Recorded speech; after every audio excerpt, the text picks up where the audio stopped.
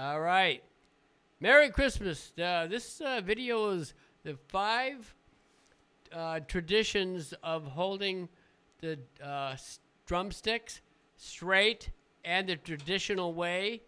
And we're going to explain to you, we're going to give you 5 reasons of how you do this and why. Why some drummers hold them one way and why some drummers hold them the other way. You know, why drummers hold them straight and then why the traditional. And there are many, many drummers that do play traditional and are rock and roll. And one of them is Charlie Watts, this, you know, Ringo, a lot of people.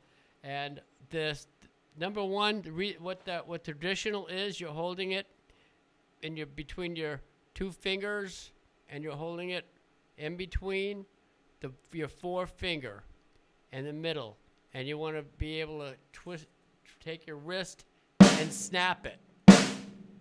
So you're snapping it like this, and what happens is it's easy to do rolls, and to go around the drums, it's a little easier to do that. Plus, you know, there's a lot of different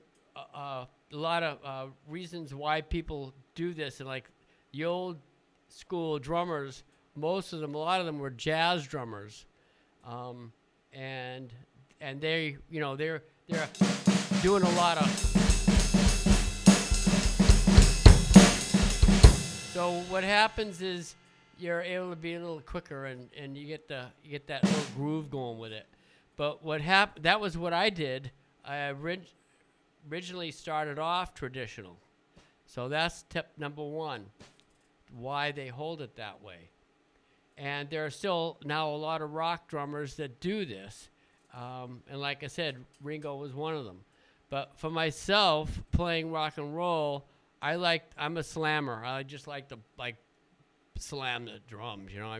So I went from traditional, and that helped me a lot. But what I did, tip number 2, is the reason I switched to straight, and it was difficult for me to learn how to do that, but I got used to it, and I can go around the drums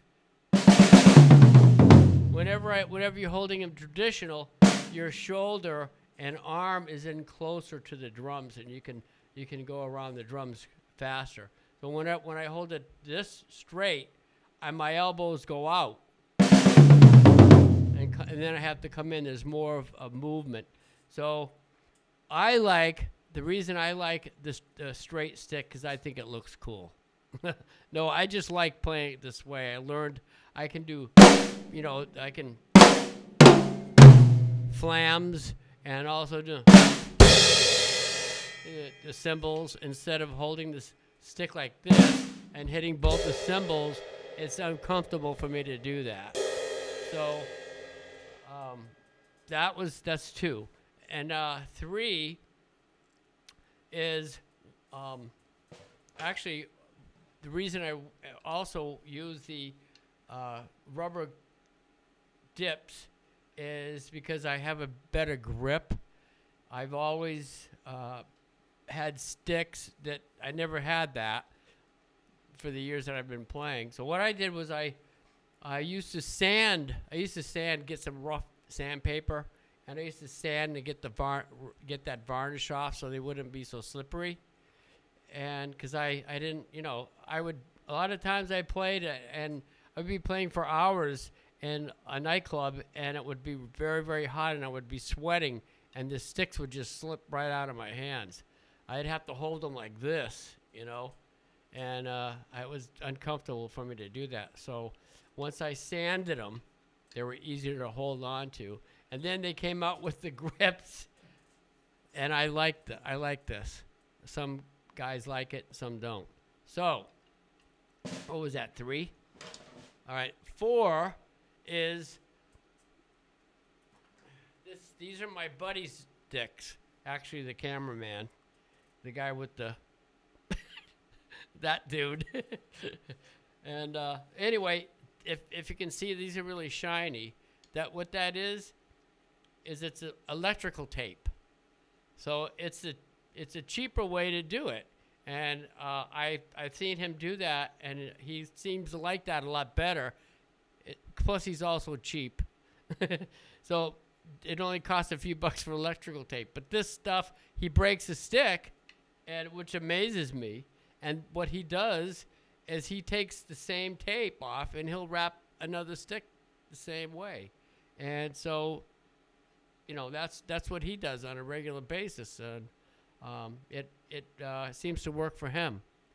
But for me, I have these. I also broke my index finger playing football, and I don't get a really good grip with it sometimes. If you notice, I've played it, and my sticks have gone like out to the Mars somewhere, you know. But for the most part, I like this because they're more comfortable. All right. And I think we'll cover that. This is for basically all the guys and girls out there that just got drums for Christmas and they don't know how to hold their sticks. So what we're going to do is we're going to have more videos on what to do when you get the new drums, and more than likely, if you get new drums, you're going to probably want to get new heads, unless you get something a little bit more like Gretsch or whatever. But if you get a beginner set of drums, they're more than likely you're going to need to get another set of heads on them because they're not going to sound right. Okay, so thank you for watching. This is Donnie at Donnie Rock Ave, and I hope you enjoyed this video. Take care. See you again.